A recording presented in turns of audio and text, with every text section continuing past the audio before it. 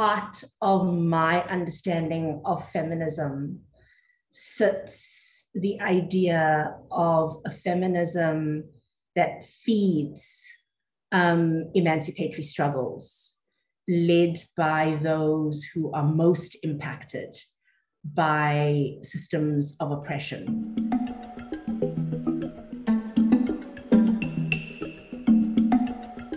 And so I think if I had to use the language of jazz, then at the heart of feminism sits a deep analysis of how power is exercised.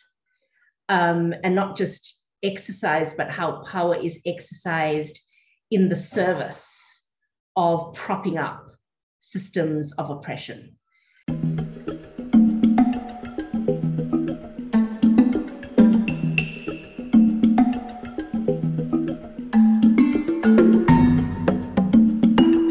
Patriarchy as a system serves as the doorway through which I engage with other violent and interlocking systems, because I think systems are mutually reinforcing, right? And so patriarchy works together with other systems like capitalism, neoliberalism, racism, extractivism, religious fundamentalism, nationalism.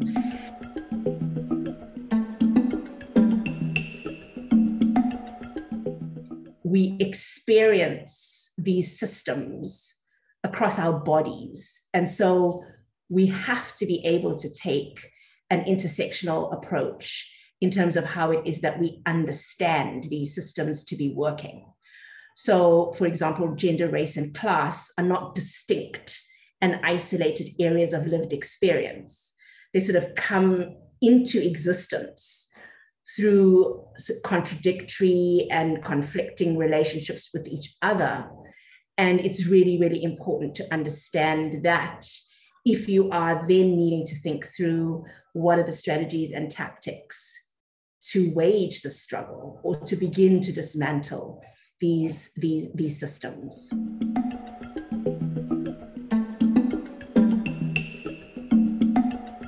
Part of the invitation that feminism offers is to really, at its root, challenge and transform the structures that reproduce the system so that we are really creating a world for women, non-binary people, that is really free, that is more equitable, and that does allow people to dream, right?